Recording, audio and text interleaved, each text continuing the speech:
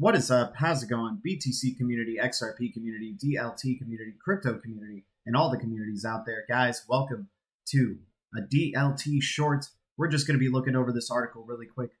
Bank of Jamaica to begin digital currency pilot in August. The Bank of Jamaica is getting ready to begin testing its planned central bank digital currency in collaboration with financial institutions in the country. Jamaica's central bank will reportedly commence the initial rollout of its central bank digital currency project in August. According to a report by the Jamaica Observer, on Wednesday, Bank of Jamaica Governor Richard Biles made this known during a Rotary event earlier in July. Detailing plans to begin the pilot phase in August, Biles revealed that the BOJ was currently working on the technical aspects of the CBDC within a sandbox environment.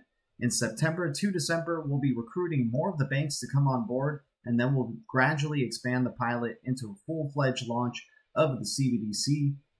As we work through this technical minting of the currency, we have tested it rigorously as a pilot that we'll do in August. So they're going to be onboarding these banks in September to December, testing it in August.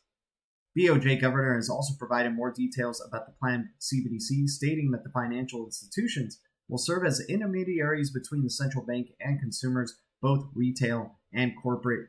Guys, big news coming out from the Bank of Jamaica, yet another country establishing, CBDC, central bank digital currency test pilots. I think this is big news for the cryptocurrency space. We love keeping our eyes on the prize, figuring out what's going on with these CBDCs, what's going on with regulations for the crypto space, and we have just taken another big step in that direction. More and more countries are jumping on board, trying to establish digital currencies, central bank digital currencies. I wonder what's going to be the bridge for all these central bank digital currencies, because sure, you got these CBDCs, maybe they can, you can do real-time, fast payments, cheaper payments, but there's still going to be silos amongst themselves and respective to their own countries. What's going to be the glue between all these CBDCs establishing these cross-border payments? I wonder which. XRP, XLM, XDC, Hbar, Quant.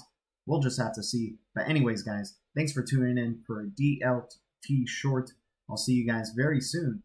Thanks to any new subs, and thank you to all the communities out there. The future is bright, and our future is bright. I'll see you guys soon. Adios.